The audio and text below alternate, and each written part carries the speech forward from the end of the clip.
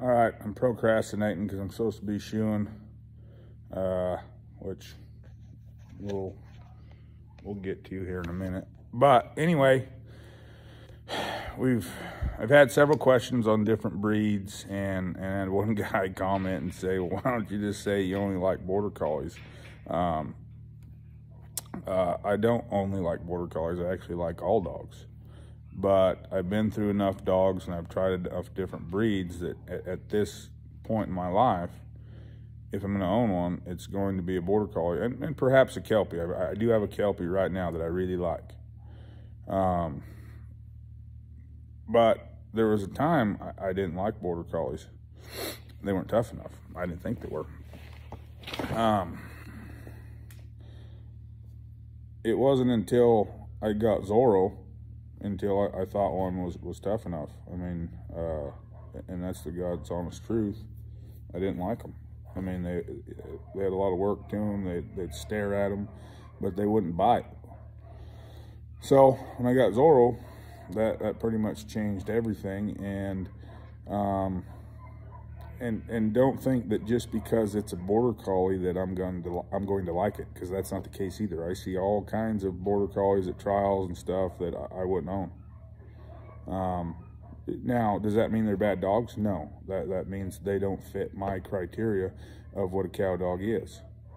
And I'm harder on my own dogs and more picky than I am on anybody else's because I don't have to work them, so I don't care. So when I'm talking about these dogs, these are my opinions and my experiences I've had with these dogs, and that's all I can give you. Now, what you do with that information really doesn't matter to me either, because like I said, you have to work the dog, not me. It's not something that I'm gonna put up with. Now, back to the Border Collie, there's only certain lines of them that I'll even consider. You know, I mean, I'm sure there's a diamond in the rough around every corner, just haven't found it. And even the Border Collie, you know, I talked about consistency. It's tough to have consistency. It's tough to consistently produce cow dogs, even with the Border Collies, because people haven't been breeding them for cow dogs. They have, but there hasn't been enough guys breeding with the same ideals for long enough. Genetics is a big part of what you're going to get, and then you also have to look at the individual in front of you and be real honest about where that dog's strong, where he's weak.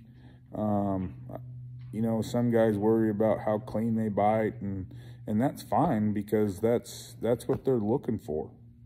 I'm looking for a dog that is biddable, but strong enough to dominate cattle when need be. That's what I breed for. That's what I want. Now, do I like a dog that bites high on the back end or tries to jerk an ear off? I mean, it's not ideal. But am I going to look past that dog because he's not clean enough biting? No. I mean, you look at some of them dogs and they'll do whatever it takes to get the job done. And that's the kind of dog that I want and what I breed for. So don't think that my opinion on these other dogs, that I think the Border Collie is all great and fine and the best. Some of them are, but not all of them. Definitely not all of them. All right, well, I procrastinated long enough. I got to get to shoeing. Thanks for watching, guys.